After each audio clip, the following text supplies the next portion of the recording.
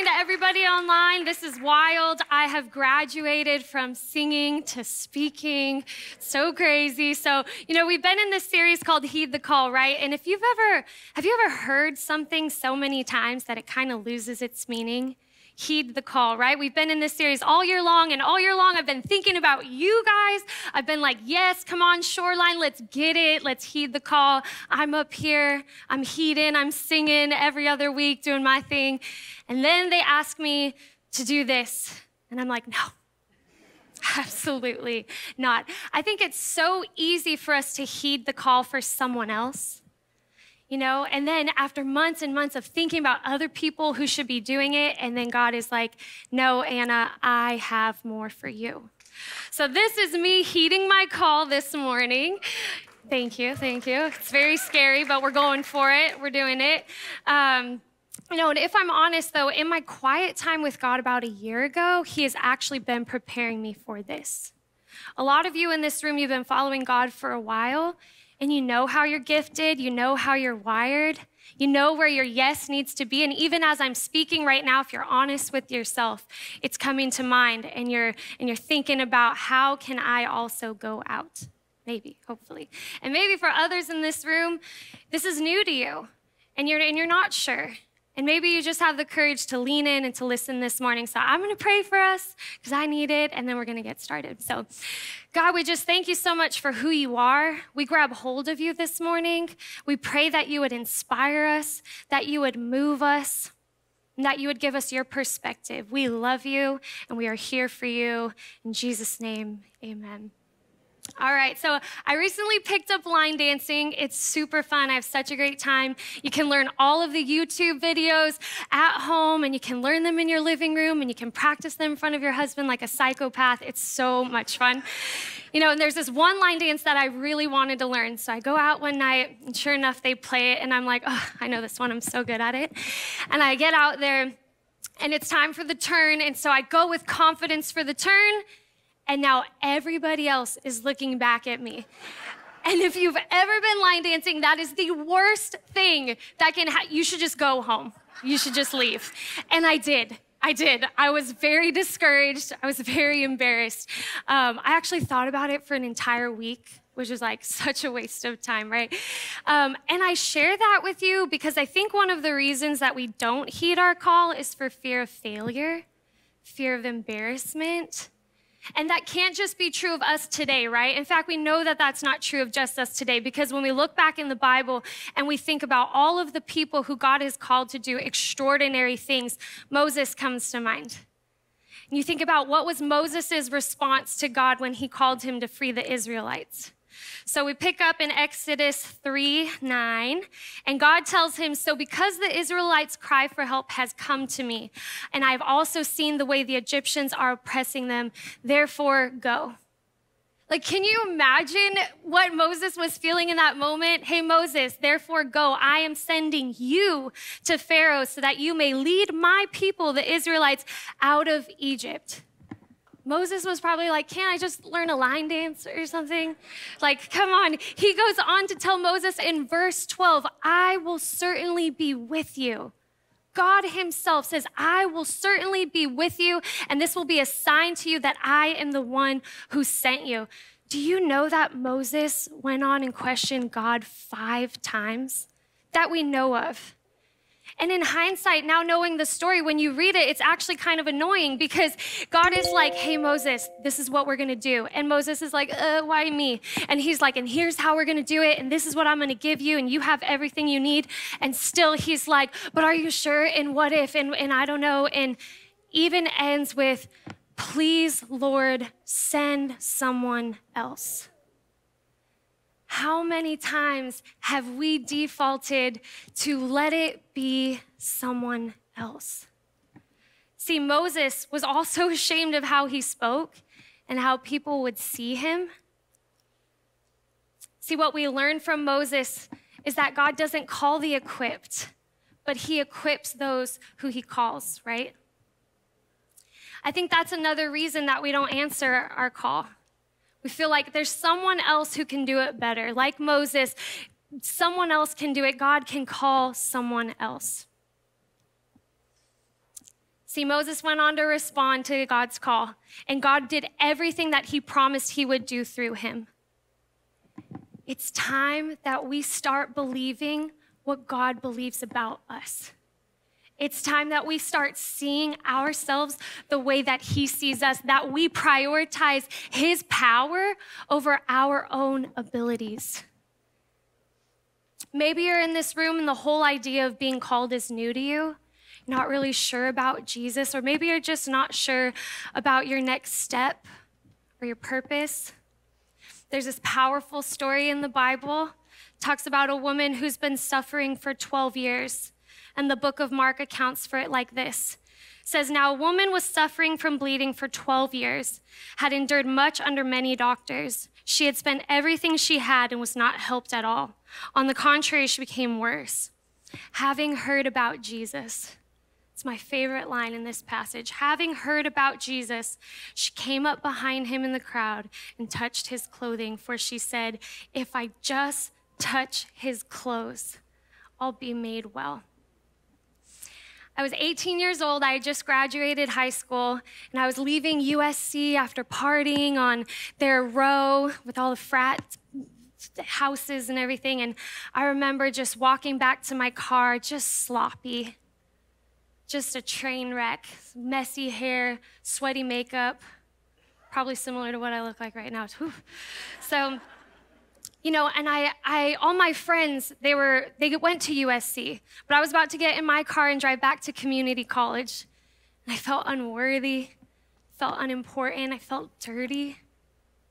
And there was this group of students, and they were gathering in the courtyard, and as I was walking by, I recognized a song that they were singing from when I was in church as a little girl, and they were singing, Here I Am to Worship. So I got up close, and I just sat behind them because I just wanted to listen. And these two girls, they came up to me and they started talking to me. And then they asked if they could pray over me. And I just cried and I cried. Couldn't believe their kindness for me. It was like the shame of everything that I was wearing, everything that I was feeling, how I probably smelled. It just went out the door. There's a verse in Psalm 34:5 that says, those who look to him are radiant and their face shall never be shamed. And I experienced that in that moment. See, because I too had heard about Jesus. And this was my reaching out to Jesus moment. This was my, if I could just touch his clothes, I'll be made well. And that moment was pivotal for me in my relationship with Jesus. It changed the course of my life. I spent the next few years just reaching. I was reaching out for worship nights, community groups, Bible studies. And it was in that reaching that God began establishing gifts in my life that will later be used for the call on my life. And I think we have a slide so this is what Anna at the row thought she was, that's it. And in my reaching, God was establishing so much more. So today I want to invite you to consider God's call on your life. What would it look like for you to say yes, for you to go out? And others in this room, please, please hear my heart in this. Take that next step and reach out for Jesus. But whether we're reaching out or we're going out, church, can we do something? Can we make a pact this morning that we do either of those with boldness and confidence? Hebrews 4:16.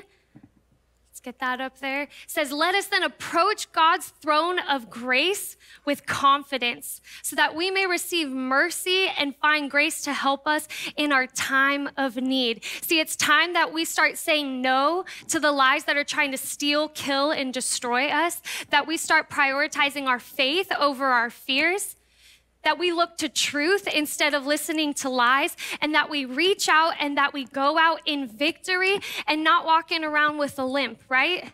Because Jesus didn't die so that we can go on to question if he still loves us, if we matter, if we have purpose. He never wanted us to feel that, not for a moment. That's what the cross is a picture of to us, that we would look at it and we would never have to question it. So why do we? He needs us to heed his call. Not just for our own story, but just like Moses, for those who have not yet been set free. I just pray that for all of us, wherever you're at in life, I pray that we be bold, trusting, confident, believing my God can do the impossible Christians. Our children need to see us step out in faith, our families, this community. Because when we do, then people can see what a powerful, faithful, miracle-working God it is that we serve, right? So whether you're reaching out this morning or you go out, let's let God do the rest.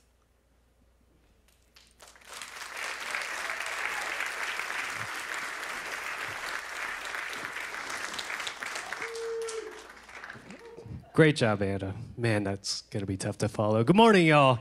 My name is Bradley Berg, and I've been on staff here for about 5 years now. And thank you for having me. And I wanted to honor our pastors, Eric and Darlene. They're currently out of town, but thank you so much, wherever you are, for trusting me to speak on this stage where so many amazing messages have been given. So I've been attending here at Shoreline for about 10 years now, and I've worked here for about 5. And I have to admit that most of the places and jobs that I've found myself in over the years, I haven't really seen for myself.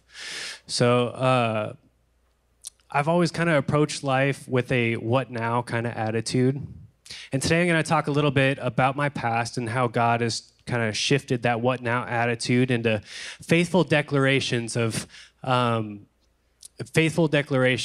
I've been able to build a solid foundation for my life on. All right. I'm going to start off with Psalms 143:10. It says, "Teach me to do your will, for you are my God. Let your good spirit lead me on level ground." Now, I first met my wife, Whitney, sitting right over here, my beautiful wife, Whitney, when we were 14 years old. We were freshmen in high school. We were in biology class, and she later admitted that it was her goal that year to make me blush every single day. And she was successful. I ended up having to retake that class.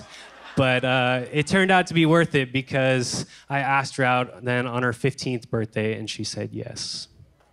So at age 18, right after high school, we moved into an apartment together with some friends. It was the best for a while.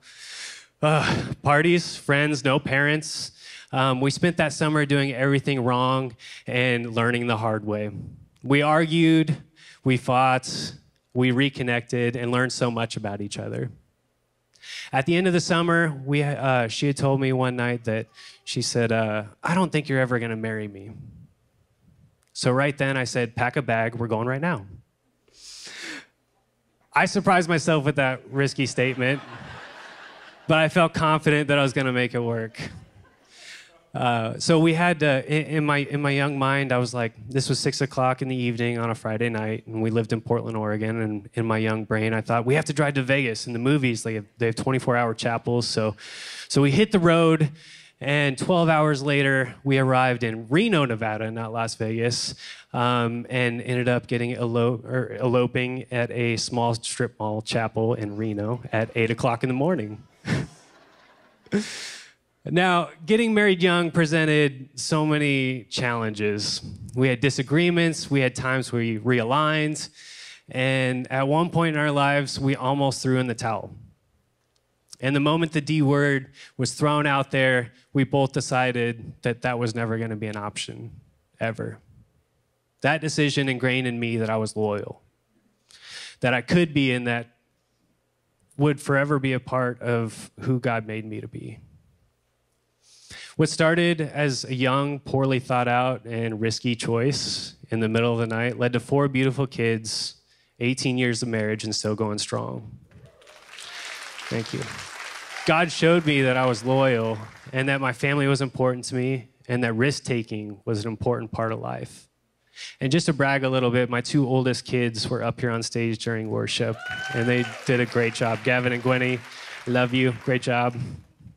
All right, so fast forward a few years after marriage. I was 20, and I had just joined the United States Air Force.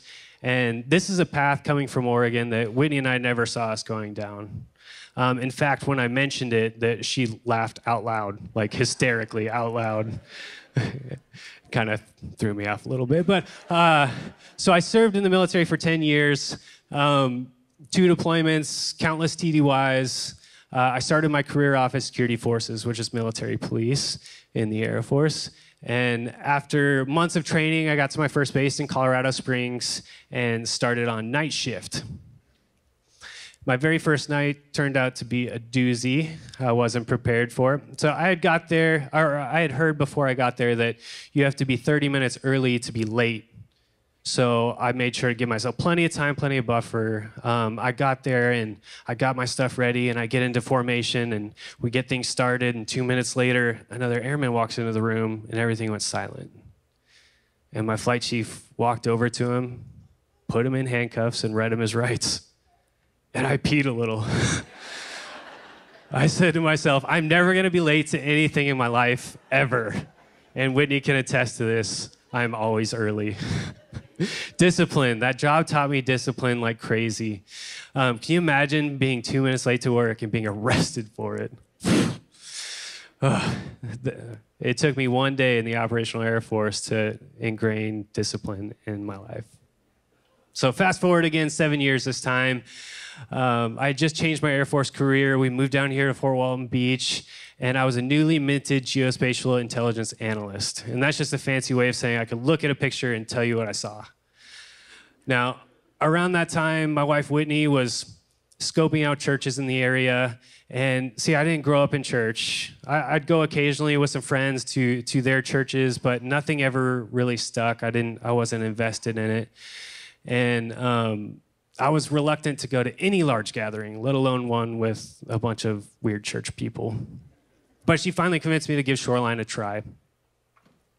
So we went, and it was all right.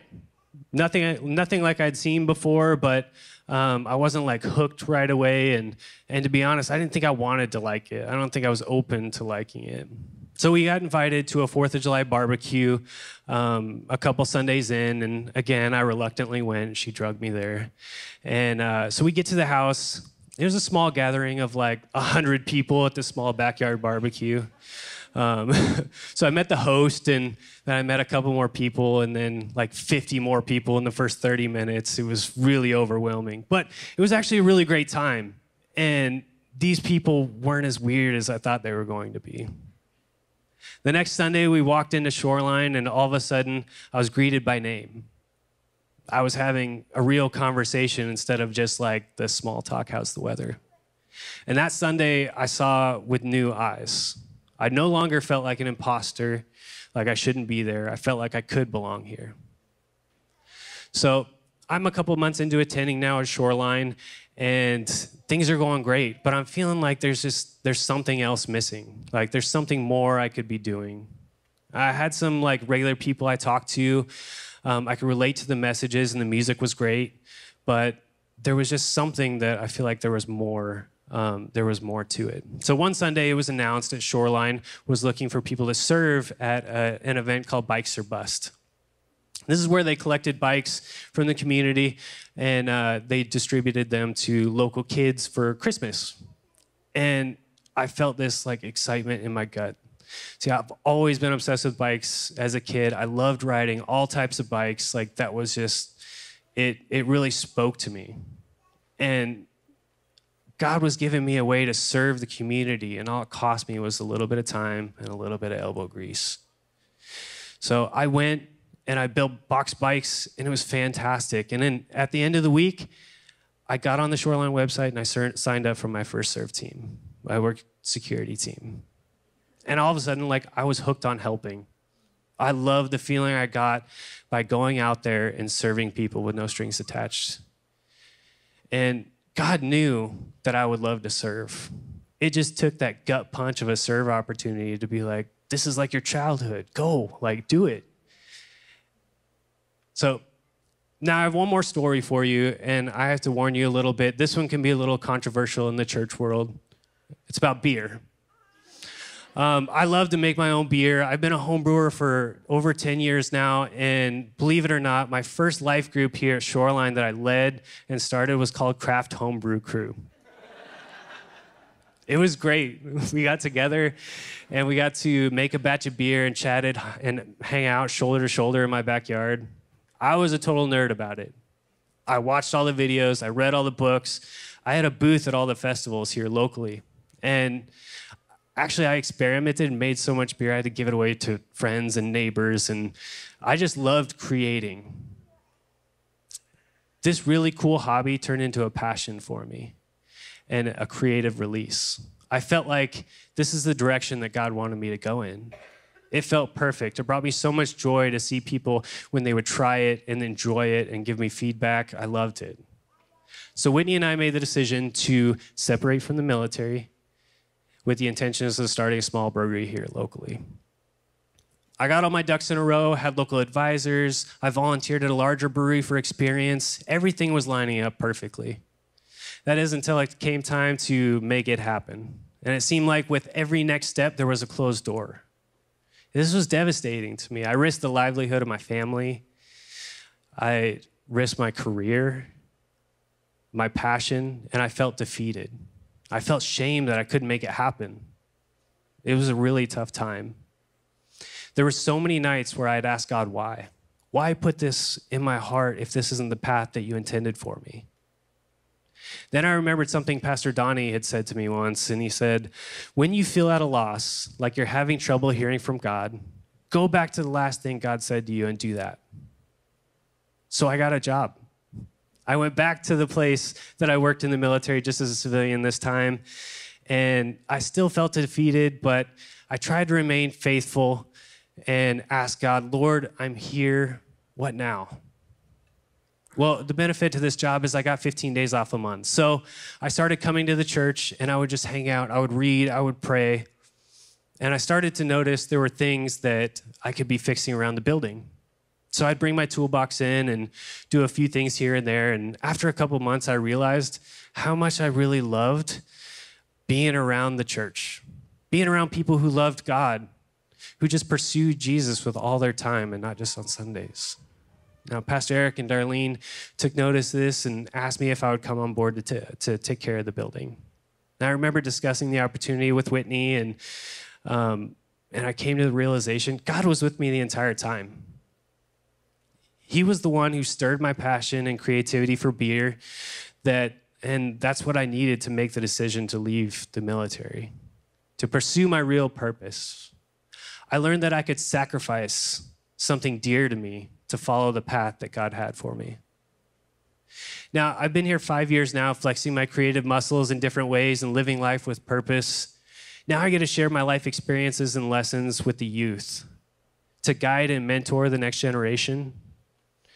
This path and passion is nothing that I would have picked for myself. In fact, when I first started serving, I said, I'll do anything except work with kids. We had 4 of our own. I don't want to work with other people's kids.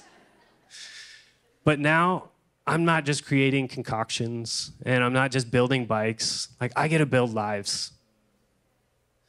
I get to point to the one who matters and who can fix their problems. I get to share these lessons and show students where they can find the answers.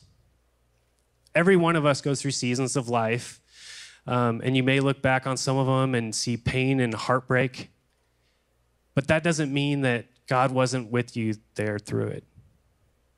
There's always something to learn about yourself in every season. When we reflect how we've grown, we see God's fingerprints all over our lives.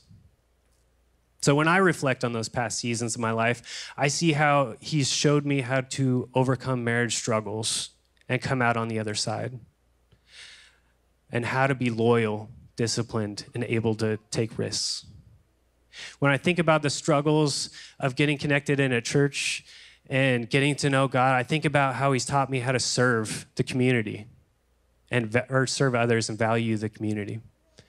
And when I reflect about past passions leading to a life of ministry, I get to see how sacrifice gets to shape the hearts and paths of so many middle schoolers and high schoolers.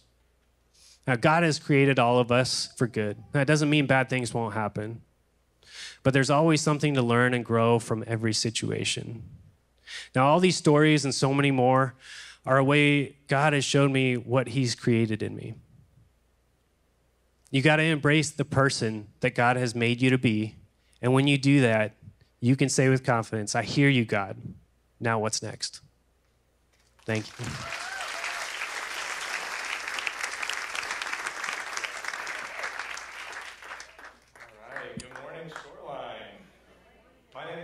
Spivey. It's so good to be here with y'all. I'm excited to be up here and honored to be sharing alongside some amazing leaders and people I get to call friends. I want to say thank you to our team here at Shoreline, Pastors Graham and Eric and Darlene and Pastor Donnie, everyone who supported us and empowered us to heed the call and step into something new, even though that may be a little daunting. But so like Bradley, through my life, through the years, I've seen God develop things in me. I've seen him show me more about my calling. I was born to a teen mom and then adopted at birth by my amazing parents. I think we've got a photo, of us here.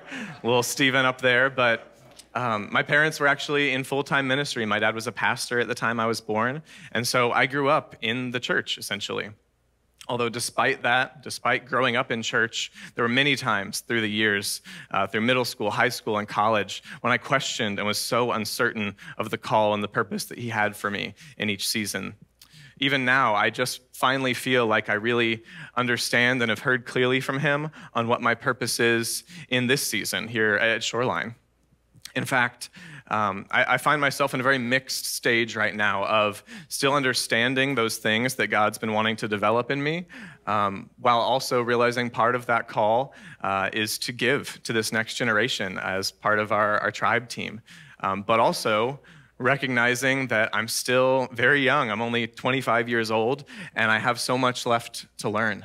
Even as I was writing this, I was writing that statement, and then I thought about it and just kind of laughed because I said, I don't even know what that means. Like, I have so much left to learn. I don't have any idea the implications that have on my next year or 5 year or 10 years. But what I do know is that I need people around me, people who have walked where I'm walking now and have walked even where I'll walk 10 years from now, people to guide me and pour into me that I can receive wisdom from. People like Pastor Graham or even Bradley or Donnie, people who are able to come to me and say, hey, I've been where you've been right now. I see what you're going through. Let me guide you in this and help you along the way. Or maybe they come in and say, hey, I see you're going this direction, and that's not going to work out well for you. Let me help steer you back the right way. Or even saying, coming to me and letting me know that they see a blind spot that I don't see. And to be honest, to be really transparent with y'all, I'm still growing in that, and that's not something I'm good at accepting.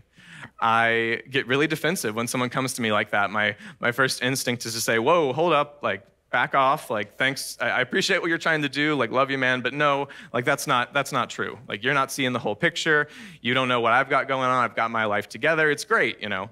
And through the years, this is something I've had to manage because I've always liked to be the guy who's got all his ducks in a row, like Bradley said, or someone who's a go-getter, independent, doesn't need help from other people.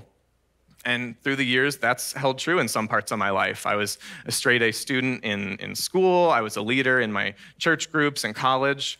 Even here at Shoreline, I like, when working with our teams, I want to be the one who has an answer to every question or the one who has a solution to any problem that they bring me. But what I'm learning and what I've learned is that I can't do it alone. I can't do it on my own. And more than that, the more experience I gain, the more qualifications I feel like I have. God's shown me in each season that actually, as I learn more, I'm realizing how unqualified and how unequipped I feel to do what God's leading me into in each next season. It says in Proverbs 11:14, where there's no guidance, the people fall, but in abundance of counselors, there's victory.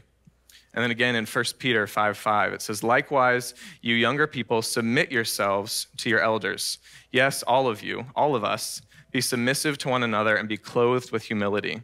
For God resists the proud, but gives grace to the humble.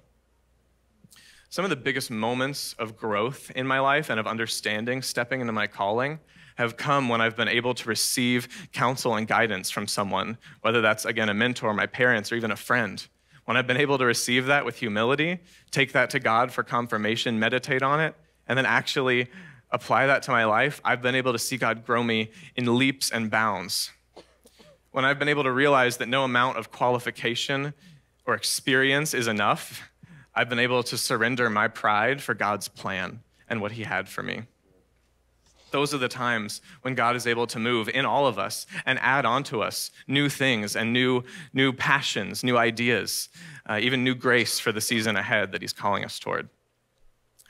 But once we begin to understand our calling, we're faced with the reality that there's more to the equation, more than just the understanding and knowing how God has made us, what our purpose is. We actually have to take action, like Brad and Anna talked about. Jesus called people to follow him and do life with him, not just to believe in the idea of him. It took action and boldness. And it's great when we figure out our purpose and we get to walk in that, we get to put all the pieces of the puzzle together. But we're not meant to do life alone, and we're not meant to use our purpose in a bubble. In fact, we're called to walk and live in that calling, to then give to the next generation, and also receive from those ahead of us. So what does that look like? Let's just start with the living in the calling. How do we do that? You know, you're sitting here, you're saying, what does that even mean, this word calling? Kind of weird. But like Anna and Brad mentioned, there's action and courage required to step out and accept what we probably already know God has in store for us. That thing maybe that's in our hand, that gifting, that passion. And maybe you're holding that behind your back and you're trying to hide it because you don't want to accept what's daunting and maybe scary. Maybe even you look and you see someone else, like Anna talked about, someone, and you see them with the same passions and maybe the similar gifting you have.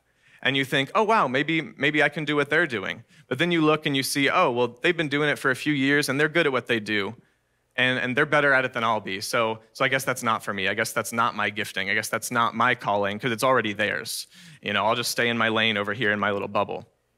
If that's you this morning, I want to reiterate what Anna said. God doesn't call the qualified. He qualifies those who he has called. Just like Moses, he chose someone with a stutter and with a terrible speech impediment to go and speak on his behalf to rescue his people. God's not going to choose the best motivational speaker in the world to come and preach his message. The good news is, with our calling, we don't have to figure this out alone. We have a community of like-minded people who are also seeking and asking and trusting God for their own way forward, their own path that we can lean on.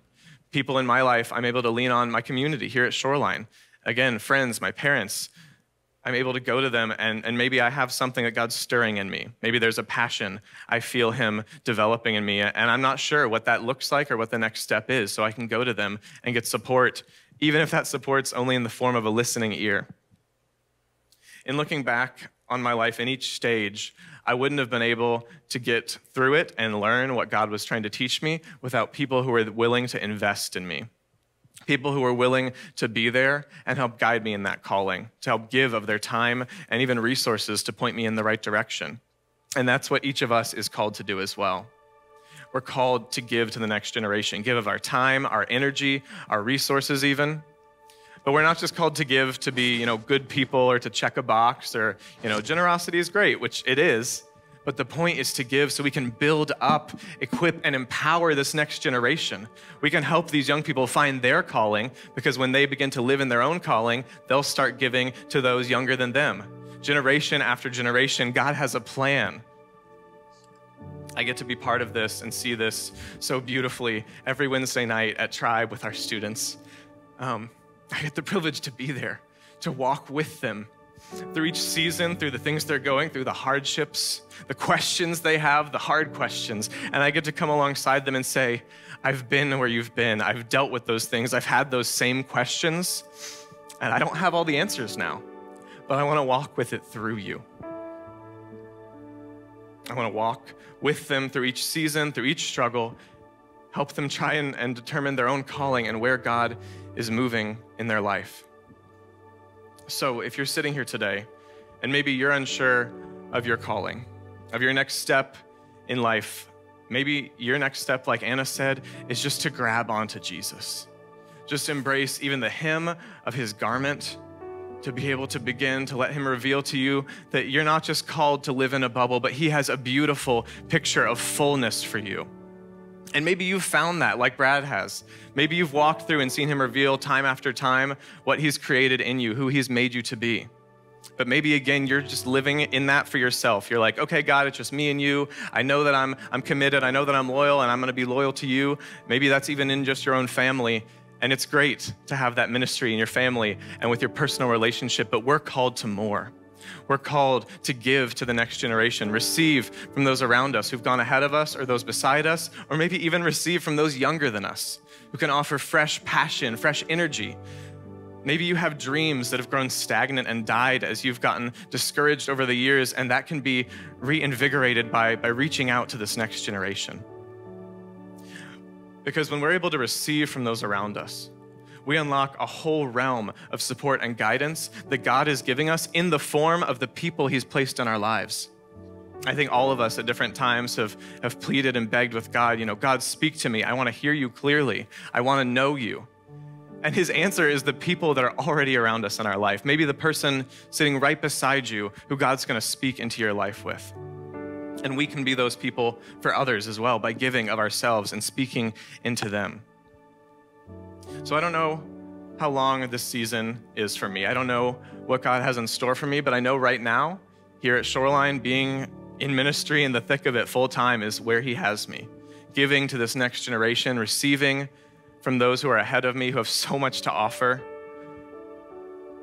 And I don't know what's next. I don't know how long or what's next, but I know whatever comes, I have a community and I have support around me from people God has gifted me in my life.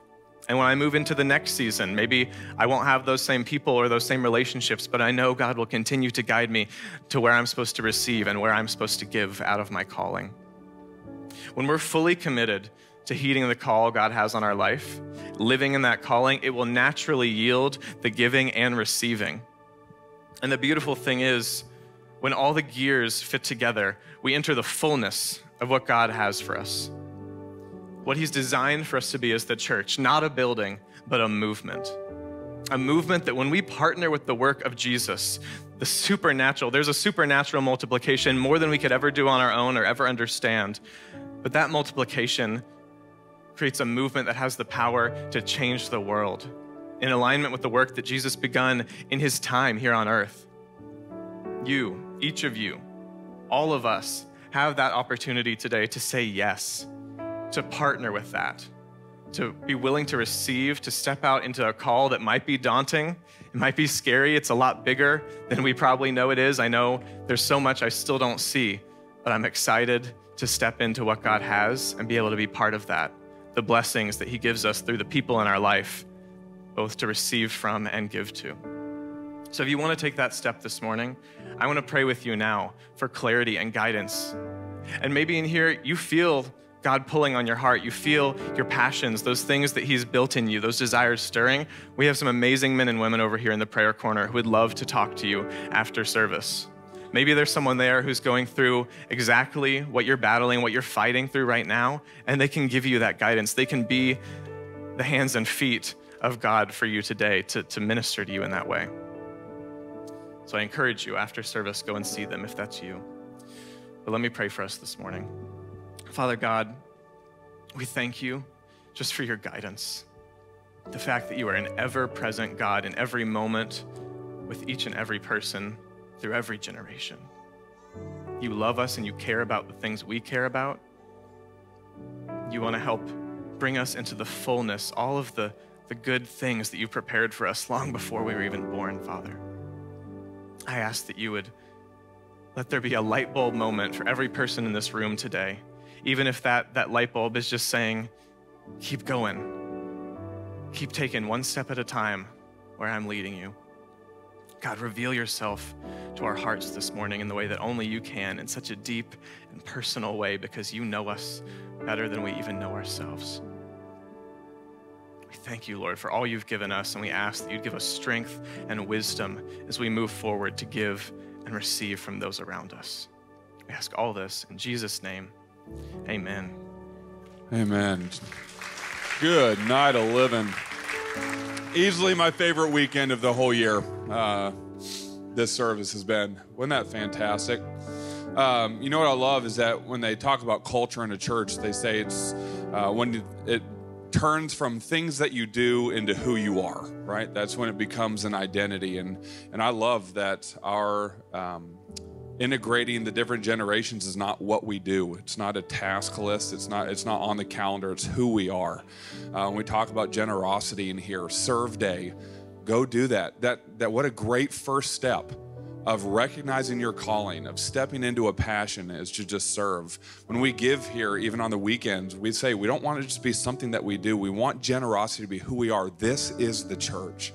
This is Shoreline Church. We do pride ourselves here at Shoreline Church on being a church that is easy to invite to, because maybe you have somebody that you know, you're like, man, I wish they would have heard this, right? Or we'd say that the Word of God, that Scripture is, yeah, it's challenging, but it's not confusing. We want everybody that you know to know that they are loved and that God has the next step for them. So just in a second, we're going to pass these buckets for the giving. And again, irrational generosity for this church manifests itself in this way.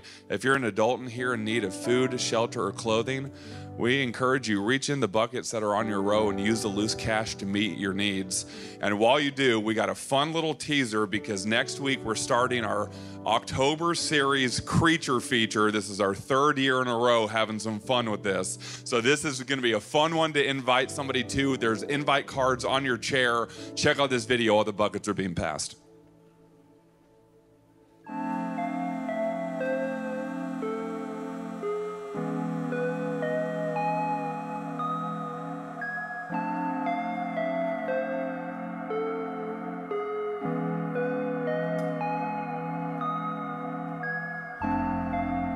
We've all heard tales of the creatures lurking in the dark beyond.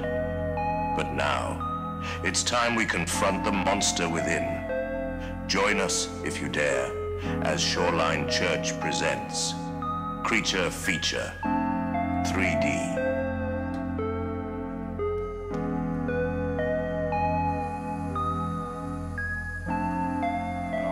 I thought you were playing. I was like, dang, Dom, that was good, man. That was part of the video. Hey, we're going to have some fun with that. Come back next week, invite somebody. I'll be speaking next week. I might even wear that flannel for you guys. So see you guys next week.